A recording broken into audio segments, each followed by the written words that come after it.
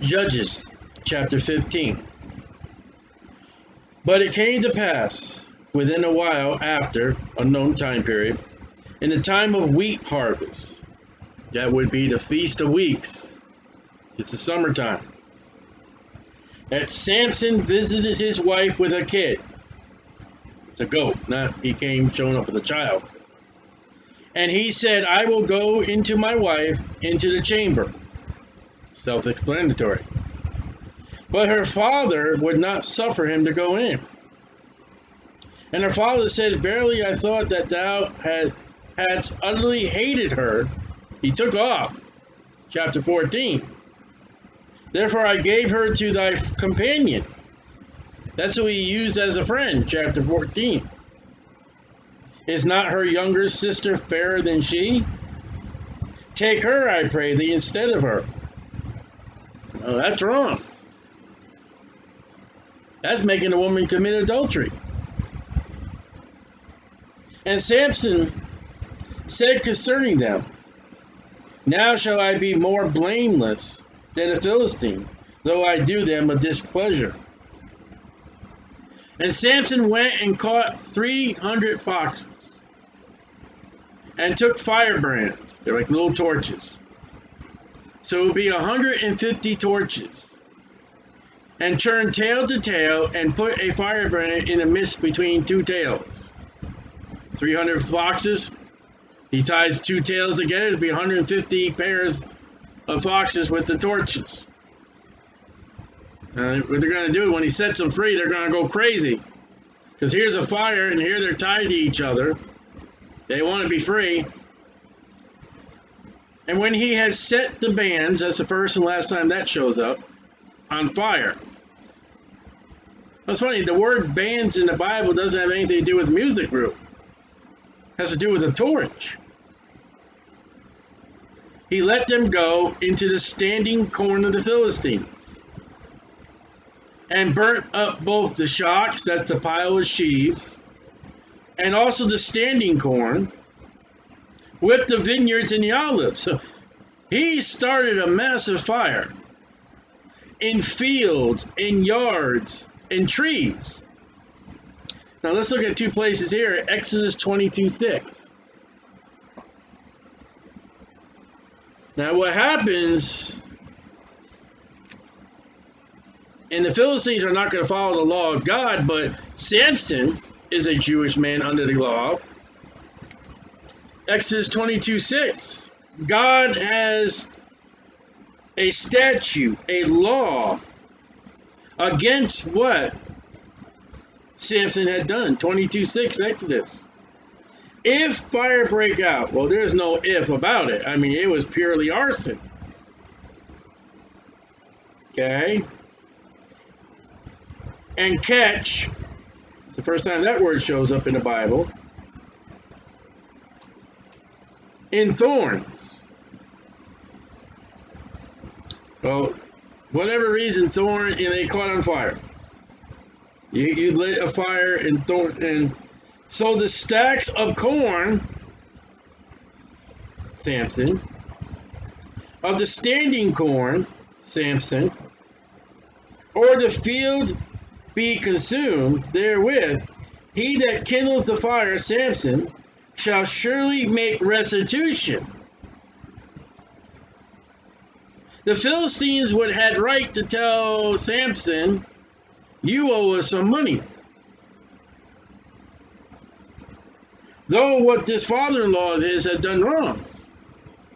And this is not the first time. 2 Samuel 14. 2 Samuel chapter 14. Verse number 30. And both of these are an attention getter. What a way to get someone's attention. The Native Americans used smoke. They didn't use a fire. And you would run this back to Exodus 22 verse 6 and 2 Samuel 14:30. Now Absalom, a real wicked character in the Bible, wants to get Joab's attention. So Absalom, verse 30, therefore he said unto his servants, see, Joab's field, Exodus 22:6, is near mine, and he has barley there. Go and set it on fire. And Absalom's servants set the field on fire. Wow. So Absalom and Samson are liable, according to the law, to make a restitution for what they've done. Now, in Judges 15, the Philistines take a more broad, wicked way. And then the Philistines said, who has done this? And they answered, Samson, the son-in-law of the Timnite, because he had taken his wife and given her to his companion. So it's common knowledge. And the Philistines came up and burnt her and her father with fire. Now that seems to be a standard way of the Philistines, because in chapter 14, verse 15, and it came to pass on the 7th day that they said unto Samson's wife, entice thy husband, that he may declare unto us the riddle, lest we burn thee and thy father's house with fire. So it looks like Samson done what he had done, knowing that the Philistines would attack his father-in-law and his wife with fire.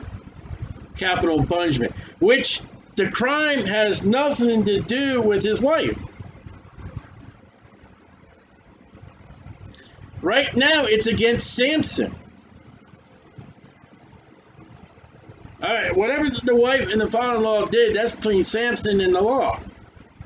What Samson did to the Philistines is between the Philistines and Samson. And it gets confusing. And verse 7, Samson said unto them, though ye have done this, yet will I be avenged of you, the avenger of blood. Where God built the 6 cities of refuge, he has made them so he can become the avenger of blood and attack them. And after that, I will cease. I'll stop. Because you killed my wife and burned her and her family, I'm going to go after you. You're in trouble. And it's amazing here. It says, and he smote them hip and thigh. This chapter has a lot of body parts mentioned in it. More than I can tell in any other chapter of the Bible. So far we saw tails of foxes. And he smote them hip and thigh. So when he battles these men, he only aims for one part of the body. With a great slaughter. And he went down and dwelt in the top of the rock Etam. And he stops. Then the Philistines went up, they're not going to stop, and pitched in Judah and spread themselves in Lehi. And the men of Judah said, why are ye come up against us? Why are you here, Philistines? And they answered, to bind Samson are we come up, to do to him as he's done to us. Kill. Murder. Now, how strong is Samson? Then 3,000 men of Judah. That's a strong man. And Judah are not wimpy people. Jews are not feeble. 3,000 men versus one man, their own brother, their own tribe. I don't mean tribe. Their own, Dan and Judah are the tribes of the children of Israel. Went to the top of the rock of Etam and said to Samson, now mark this, knowest thou not that the Philistines are rulers over us? That's a remarkable statement. Now let's go to John 8:33. And let's watch the people lie in front of Jesus Christ. John 8:33. Even though they are under a Roman government, and they got to get a Roman government permission to put Jesus Christ to death, they make a remarkable statement here that they don't know what they're talking about.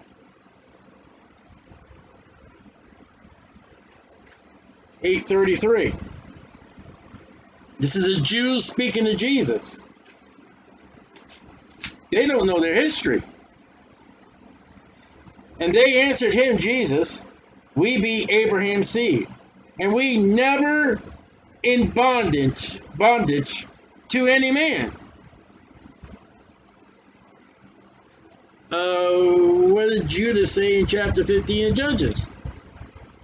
Those Philistines are rulers of us. And Babylon, you go with Babylon, and then all the nations that we Midianites were over. The entire book of Judges proves John 8:33 wrong. 40 years had rest, and they sinned against God, and God sent this country against them, and they cried to God. God sent the judge, and they ruled over, and then they did right for 20 years, and God sent another because they did wrong. We read in chapter 14 that the Philistines are in a Jewish Judean town, and they still are. What is this that thou hast done unto us? Well, really not you. They come for one man. They came for Samson. They didn't come for you. And he said unto them, as they did unto me, so have I done unto them. The golden rule. And that is law. An eye for an eye, a tooth for a tooth. That's no way Christian doctrine. Jesus will say, love your enemy and pray for them. In the Old Testament, you'll read David saying to son, Lord God, go beat them up, go kill them, go send them in hell. Anybody's against me, Lord God, do them evil. That's not church doctrine.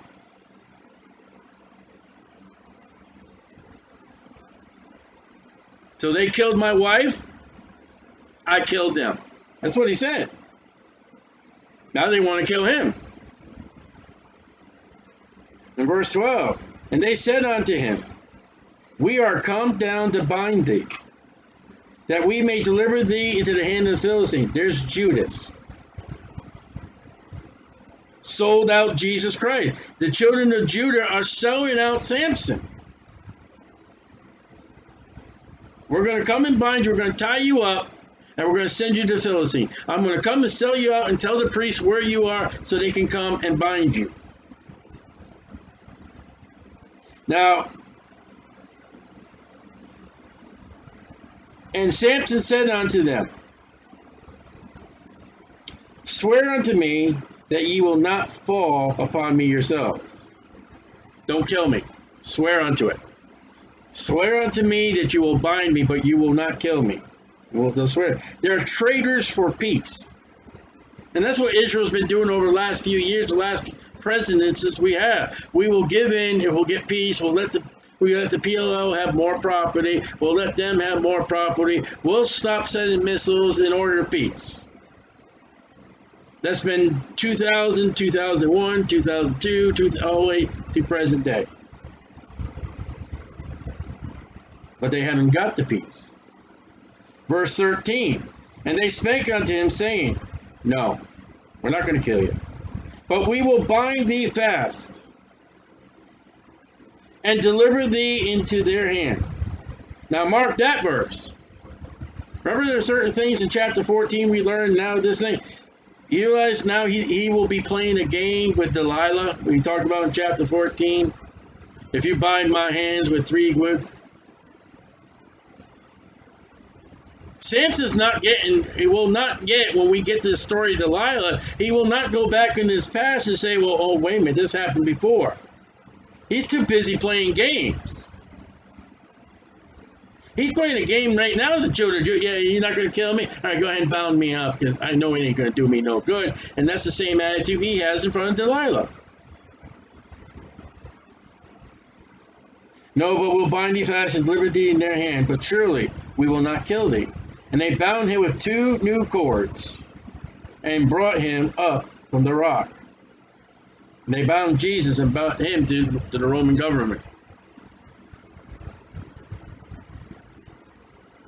And it was Jesus' own people, Jesus' own priests, that bound him and brought him to Herod and Pilate. And when he came to Lehi, the Philistines shouted against him. And the Spirit of the Lord came mighty upon him. There's the Holy Spirit working in him. And the cords that were upon his arms became as flax that is burned with fire. There was just nothing. And again, this is going to be with Delilah. And turn page. I remember those old records. You'd be reading along and say, turn page. What is that old? His bands loosed from off his hands. And he found a new jawbone of an ass. Now let me ask you a question. That jawbone of an ass, is that ass alive or is it dead? Let's go back to Numbers chapter 19. He's definitely broken the Navite. Numbers 19, I'm in Leviticus. Numbers chapter 19, verse 16. Now this is not the Navite, but this is the law. 19:16, Numbers. He's a Jew under the law. And whosoever touches one that is slain with a sword, he's already killed a whole bunch of men. Thigh, I forgot what the other word was. In the open field, he's going to kill 1,000 more. Or a dead body, or a bone, jawbone, of a man, or a grave shall be unclean 7 days. And that donkey is an unclean animal. And number 6:6, before we come out of this book, number 6:6, the Nazarite vow, which has already been broken by the lion, he has been despised of the Nazarite vow by a lion and an ass. And all the days that he separates himself unto the Lord, he shall come at no dead body. Well, picking up that ass jawbone, it's not a live jawbone. He put forth his hand and took it and slew 1,000 men therewith. Well, Numbers 19:16. He's touching a dead animal, and now he's touched dead people, using a dead bone of a dead animal. Wow. And he's in Hebrews chapter 11. I mean, they pick on Samson for committing suicide. There's a lot more things you can pick on about Samson than just suicide. And Samson said, with the jawbone of an ass, heaps upon heaps, with the jaw of an ass have I slain 1,000 men. And it came to pass when he had made an end of speaking, that he cast the jawbone out of his hand, and called the place Ramoth Lehi. And he was sore thirsty, and called on the Lord, Jehovah, capital L, capital R, capital O, capital R, capital, because something weird is going to happen now. And thou hast given this great deliverance into the hand of thy servant. Now look at Samson. God, you given me the victory, and I am your servant. There's no lie there. And now shall I die of thirst, and fall into the hand of the uncircumcised? Now, with the verse 19, but God clave an hollow place that was in the jaw, and there came water thereout. That dead animal.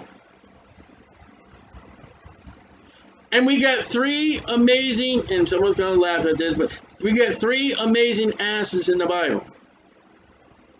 We got Balaam's ass that speaks. We got a dead ass that provides victory as as a weapon, and water for a thirsty servant of God. And we've got an ass that Jesus Christ gets on, has never been ridden, and just takes him right into the city of Jerusalem. There is a sermon there. I always got wondered, maybe it's the same ass family. I don't know. But God clave in hollow place that was in the jaw, the dead animal, and there came water thereout. That's kind of interesting. It's a dead animal. It's an unclean dead animal.